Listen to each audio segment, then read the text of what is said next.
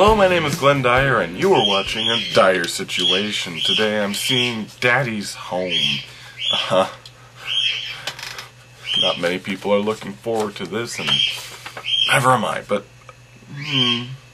not to an enormous degree. I mean, I'm not to the degree of literally punching in, punching in a mark, what is her name? Punching in one of the actors' faces on a cardboard cutout. I'm not to that level. So, yeah, I don't think it's gonna be good, but I'm not despising it. Although perhaps that's because I've been avoiding trailers recently, and I haven't seen their trailer in a while, so I can't get too mad at them right now. But, yeah, that's about it. And I'm back. Well, it's no sisters, that's for sure. Yeah, how do I explain this? So essentially, this movie's kind of an inverse buddy cop comedy. So instead of two people from opposite sides of the tracks who are against each other but are forced to work together for a common goal, eventually coming together in the end, and like finding that each other's fills each other's weaknesses or whatever. This is the reverse, where they're actually competing for something and they end up in the exact same position. In this case, over kids. And it could have been funny. The only problem is, at least in my opinion, the only way something like that can work, where two people are competing against each other for a common goal, is if both characters are likable in their own way. And sadly, Will Ferrell is a clueless asshole in this film, and Mark Wahlberg is a murderer.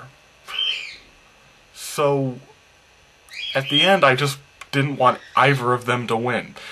I didn't want either of them to succeed in anything. I thought they deserved every bad thing that happened to them. And yeah, and you might be, some of you wondering, who watched the movie might be wondering, why do I think Mark Wahlberg's a murderer? Well, the fact that, like, when Will Ferrell almost kills himself a few times trying to impress his kids, and Mark Wahlberg just kind of screws around like Spider-Man, well, the Amazing Spider-Man, while it's happening. Yeah, that's kind of a murderer. Especially since he could have helped him, but instead he was showing off like, hey kids, how do we resuscitate someone after he was electrocuted? And, oh, his heart stopped beating. He is legally dead.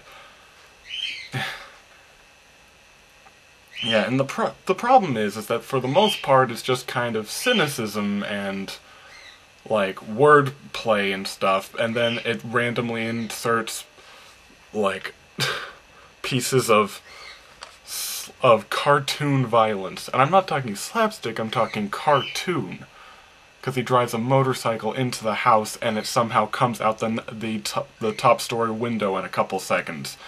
Or he's skateboarding up a ramp and he flies too high, hits the electrical wires, and immediately gets electrocuted. Which is impossible, but yeah. That's this film, just. And and not to make it sound like awful, it does have a few funny moments in it, especially towards the end. The ending is actually kind of heartwarming, but I don't think it makes up for the rest of the movie, which is just shallow and cold and empty and not very fun. So, yeah, that's my overall diagnosis, I suppose. I guess if I really compared this to anything, it would be that, another Will Ferrell movie I reviewed, what was it called, like, I think it was called The Candidate or something? It's that one where he's competing with that other dude to win an election. The difference is, as I mentioned, both of those characters are actually likable in their own way, and their competition is funnier because of it, even though that one also has some cartoony violence, but it's more easily forgiven because, you know, you're rooting for two different people and stuff. So, yeah, that's my whole spiel on that. Can't say I recommend it too highly. I'd say, especially since Sisters is still in theater, you should probably see that instead. But I don't know. It's not the best Mark Wahlberg or Will Ferrell have to offer. I'm not a big fan of Mark Wahlberg, but even he's done better. So I'd say probably give it a pass. And until next time, I'm Glenn Dyer, and you have been watching a Dyer-Situation.